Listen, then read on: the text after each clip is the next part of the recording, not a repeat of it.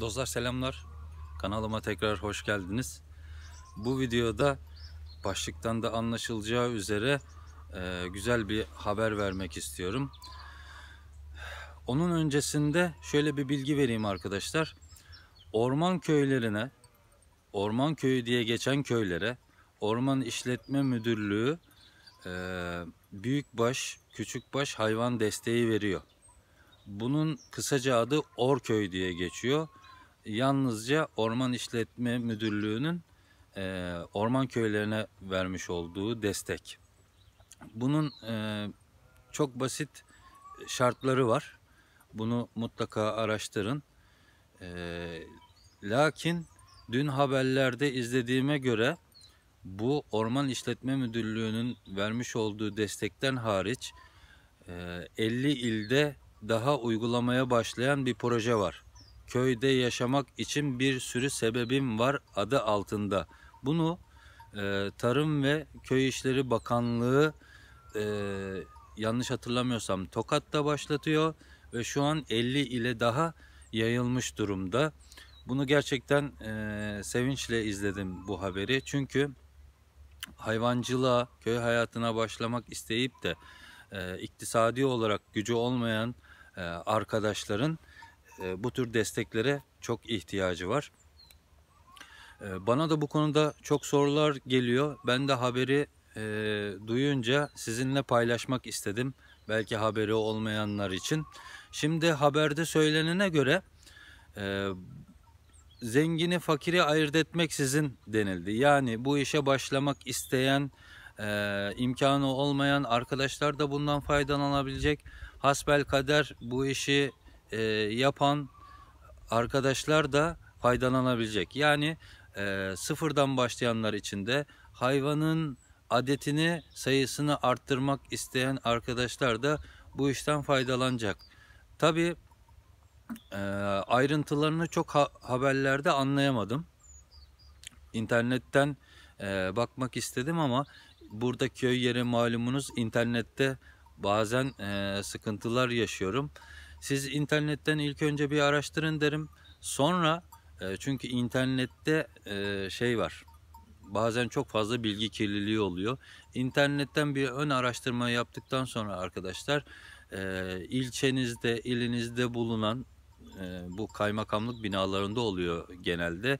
Tarım ve Köy İşleri Bakanlığı'na gidip oradaki memurlardan böyle detaylı bilgi alabilirsiniz. Ben birkaç sefer gitmiştim daha öncelerinde. Gerçekten çok samimiyetle cevap verdiler. Bütün sorularımı cevapladılar. O konuda endişeniz olmasın. Size böyle aklınızdaki bütün sorulara cevap ve bu konuda size yol gösterme amacıyla bazı fikirler de verebiliyorlar. Şimdi Orman İşletme Müdürlüğü'nün vermiş olduğu destekte 2 yıl ödemesiz, 5 yıl geri ödemeli, 0 faize yakın bir şeyle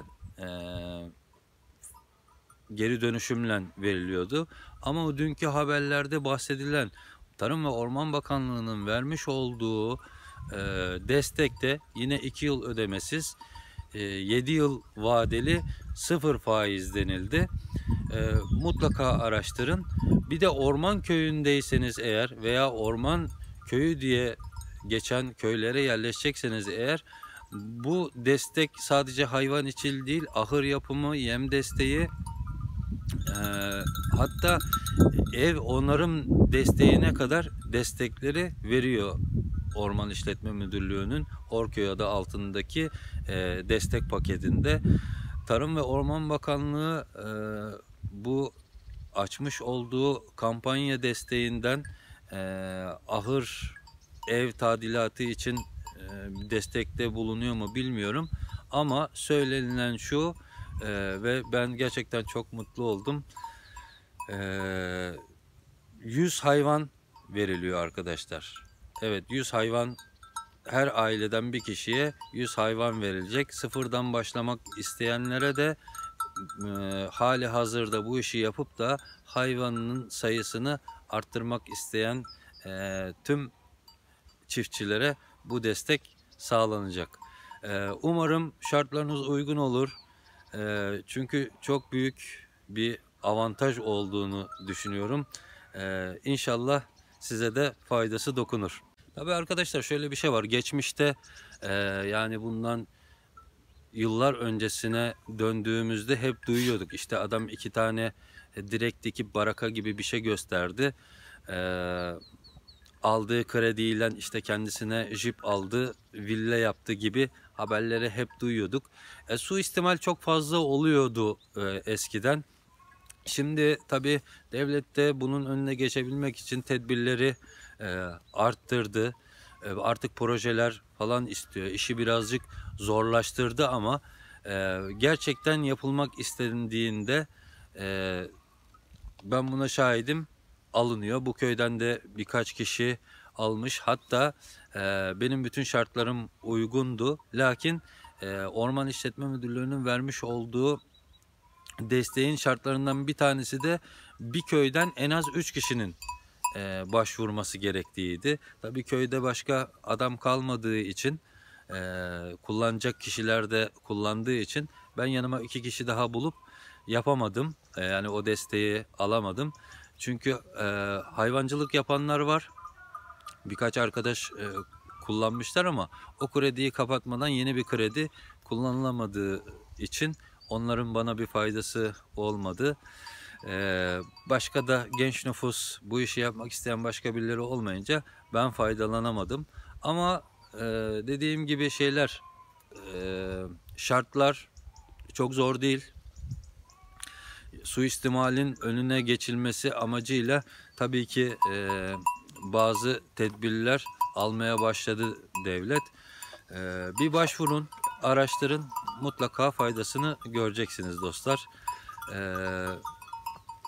Ben şimdi köyümün yine ufak bir manzarasıyla sizi baş başa bırakıyorum.